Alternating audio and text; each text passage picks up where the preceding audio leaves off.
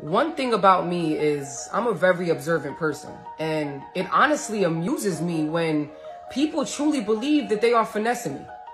Understand that just because I don't say anything or speak on the shady shit that you're doing, that does not mean that I'm not aware of the bullshit that's happening around me. It does not mean that I don't notice that you're attempting to take my kindness for weakness. You see, I'm at a place in my life where I'm going to let you move how you want to move, because that's going to show me how I need to move, and I will always move accordingly. So before you attempt to finesse me, just remember one thing. I'm no longer doubling back on nobody.